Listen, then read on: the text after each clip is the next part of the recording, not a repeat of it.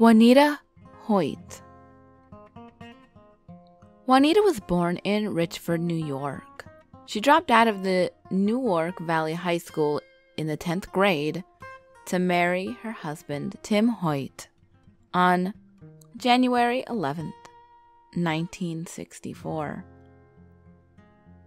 Their son Eric had died January 26, 1965, only 101 days after he was born, on October 17th, 1964.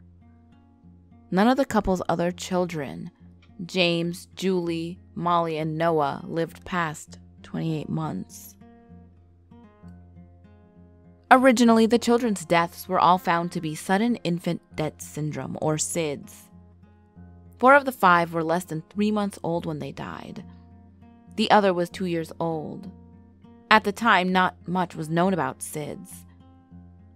It is an explanation most often used simply because there's no other cause or reason for a child's death. It means a little more than that the child just stopped breathing during the night. It's unusual for more than one child in a family to die of SIDS. In 1970, when Waneta Hoyt's 4th child was born, it was believed she had already lost 3 to SIDS. Therefore, Dr. Alfred Steinschneider, an expert on SIDS, became involved. He hospitalized both of Hoyt's last 2 children for observation for much of their short lives. Both died anyway. Both were autopsied.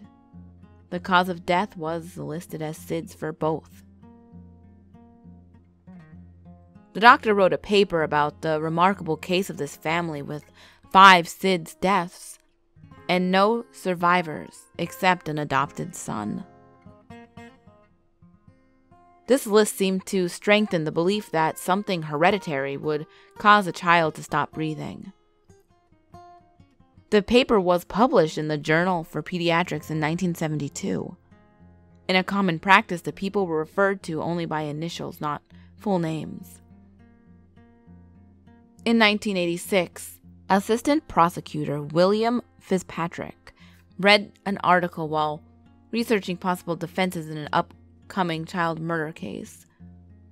He was immediately struck by the unlikeliness of 5 consecutive children dying of natural causes. He was certain that these children were murdered. In 1992, Fitzpatrick became the county district attorney and followed up on his beliefs from years before.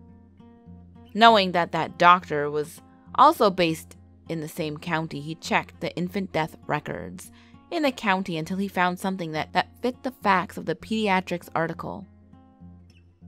He found the 2 Hoyt children he had dealt with. He then traced their mother back home in Tioga County and notified the district attorney there was a possible murder case. After an investigation, 5 charges of second-degree murder were filed against Waneta Hoyt on Wednesday, March 23, 1994. They took her in for questioning that very morning. She confessed to murdering the children. Waneta claimed she felt useless because she could not stop children from crying, so she simply smothered them.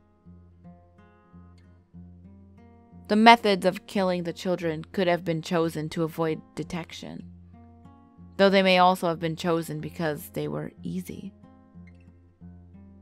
Eric was smothered with a pillow at the age of 3 months, January 26, 1965.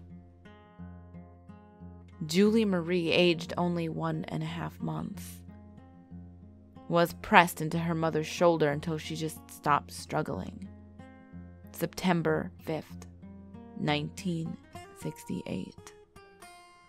James Avery, the 2-year-old, was smothered with a bath towel, September 26th, 1968. Waneta admitted that she killed him simply because he was crying so much over his sister's death. He fought hard enough to get a bloody nose. Molly, 2.5 months, smothered by a pillow, June 5th, 1970. Noah, age 3.5 months, smothered with a pillow as well, July 28th, 1971. None of these children were strangled in a fit of rage. That would have left bruises. Smothering would still cause burst capillaries, but those were difficult to detect in very young children. In particular, none of them were found to look as if they were in any distress, just like they were sleeping. People just accepted the claims that a distraught mother simply found her children dead in the crib. A 5th child, an adopted son, survived and is now an adult. Hoyt said that she didn't kill him when he was a child because her husband was always around and would have seen her. Apparently, her husband's support did nothing to decrease her feelings of uselessness. What makes this case so unusual is that mothers don't often kill their own children, their flesh and blood. Even the few who do don't make a habit out of it. One feature of this is that she continued to have children. After the 2nd or 3rd, she must have known she was going to end their lives. Unless, of course, she was experiencing some extreme form of denial. 1985, a prosecutor in the neighboring county who had been dealing with murder cases that were initially thought to be SIDS told one of his experts that there may be a serial killer in the area of New York. When he tracked it down, he sent all of it to forensics for review. 1994, the case was transferred.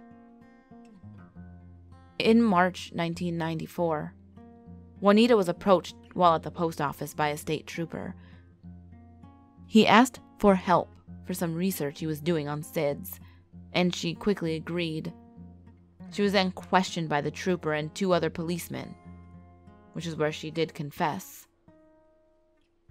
Waneta did later recant her confession, and its validity was an important issue during the trial. An expert hired by the defense testified that it is my conclusion that her statement to the police on the day was not knowingly made and was not made voluntarily. He diagnosed her with dependent and avoidant personality disorders and opted that she was particularly vulnerable to the tactics used during her interrogation. A psychiatrist hired by the prosecution also agreed that she had been manipulated by police tactics, but nevertheless, she was convicted in April of 1995. On September 11th, 1995, she was sentenced to 75 years to life, 15 years for each murder, to be served consecutively. It had been suspected that she suffered from Munchausen syndrome by proxy, a diagnosis not universally accepted in this case. Either way, Waneta Hoyt died in prison of pancreatic cancer in August 1998, serving only 3 years for the murder of 5 children.